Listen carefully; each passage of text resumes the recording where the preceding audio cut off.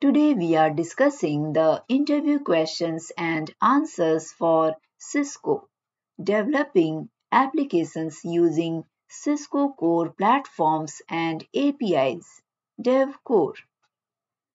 You can download the complete list of Cisco-based questions from the link provided in the description.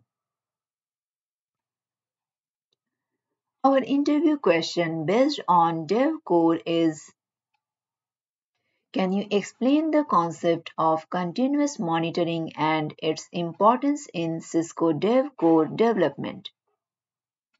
Your answer should be: continuous monitoring involves continuously collecting and analyzing data from applications, systems, and networks to detect and respond to security threats, performance issues, and compliance violations in real time.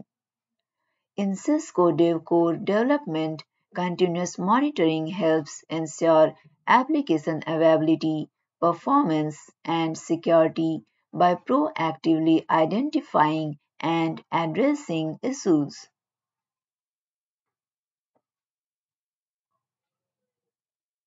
Our next interview question is: how do you handle authentication and authorization in microservices architectures in Cisco DevCore applications?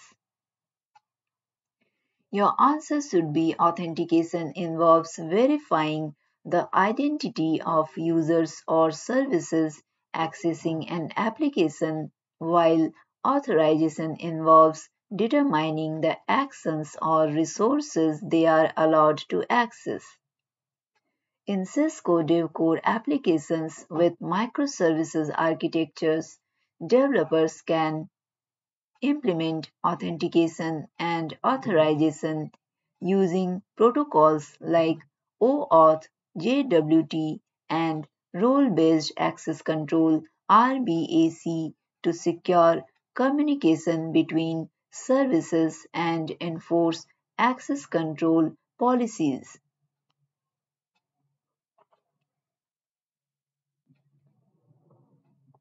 Our next interview question is: can you explain the concept of service mesh and its role in Cisco DevCore applications?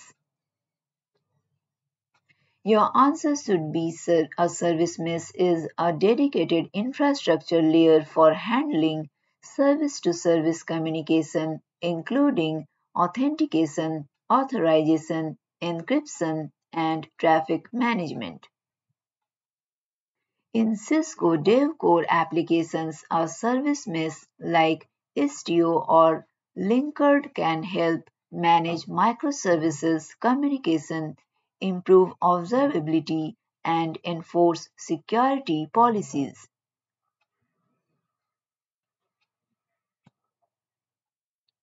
Our next interview question is: how do you handle data migration and schema evolution in Cisco DevCore applications? Your answer should be: data migration involves transferring data from one storage system to another, while schema evolution involves modifying database schemas without causing data loss or downtime.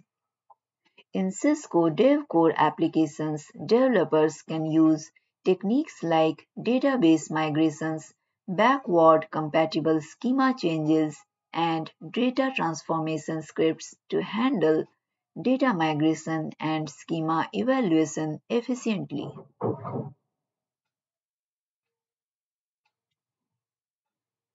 Our next interview question is: can you discuss the role of API gateways in Cisco DevCore development?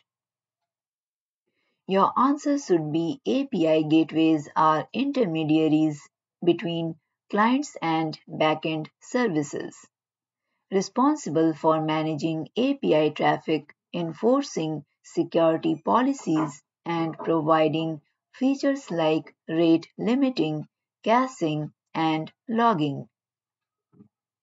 In Cisco DevCore development, API gateways help secure, control, and optimize API traffic, improving scalability, reliability, and performance.